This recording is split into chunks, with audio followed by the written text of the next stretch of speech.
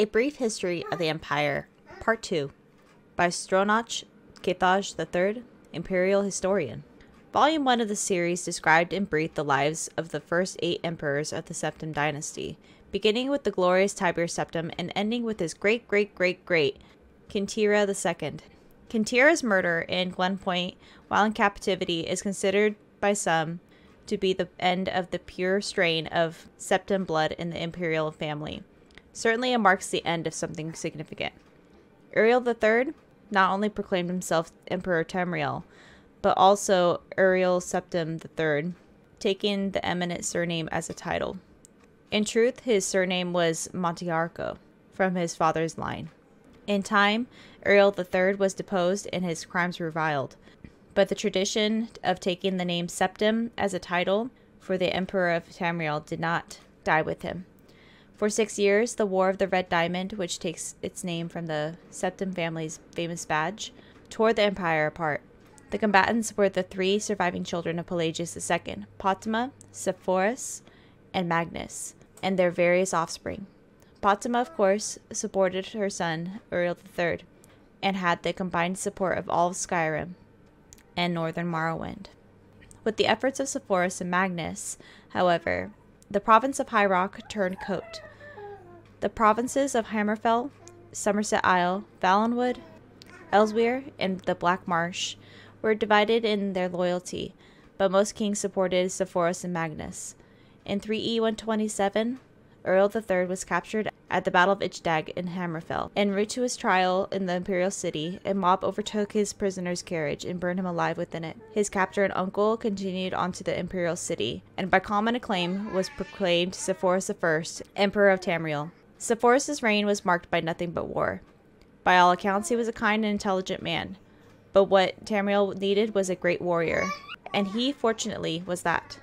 It took an additional 10 years of constant warfare for him to defeat his sister Pottima, the so-called Wolf Queen of Solitude, who died in the siege of her city-state in the year 137.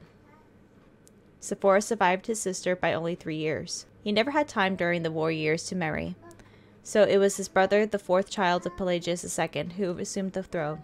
The Emperor Magnus was already elderly when he took up the imperial diadem, and the business of punishing the traitorous kings of the War of the Red Diamond drained much of his remaining strength. Legend accuses Magnus' son and heir of Pelagius III of patricide, but that seems highly unlikely, for no other reason than that Pelagius was king of Solitude following the death of Pottima, and seldom visited the imperial city. Pelagius III, sometimes called Pelagius the Mad, was proclaimed emperor in the 145th year of the Third Era. Almost from the start, his eccentricities of behavior were noted at court. He embarrassed dignitaries, offended his vassal kings, and on one occasion marked the end of an imperial grand ball by attempting to hang himself. His long-suffering wife was finally awarded the regency of Tamriel, and Pelagius III was sent to a series of healing institutions and asylums until his death in 3E 153 at the age of 34.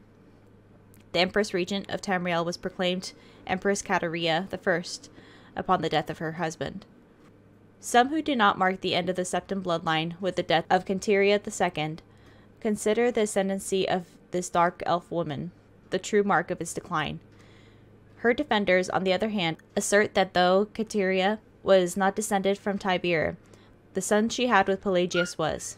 So the imperial chain did continue. Despite racist assertions to the contrary, Quintira's 46-year reign was one of the most celebrated in Tamriel's history. Uncomfortable in the imperial city, Quintira traveled extensively throughout the empire, such as no emperor ever had since Tiberius' day. She repaired much of the damage that previous emperors' broken alliances and bungled diplomacy created.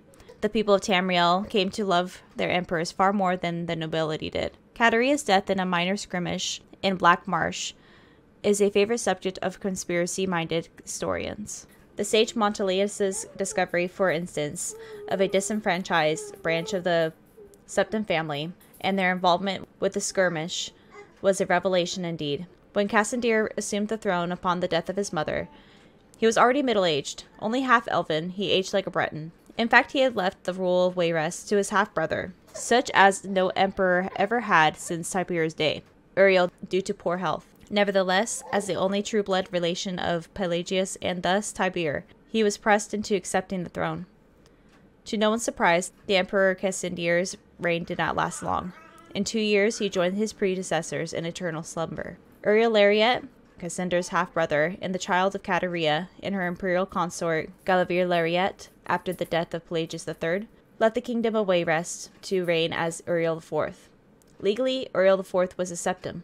Cassindir had adopted him into the royal family when he had become king of Wayrest. Nevertheless, to the council and the people of Tamriel, he was a bastard child of Cateria. Uriel did not possess the dynamism of his mother, and his long 43-year reign was a hotbed of sedition. Uriel IV's story is told in the 3rd volume of the series.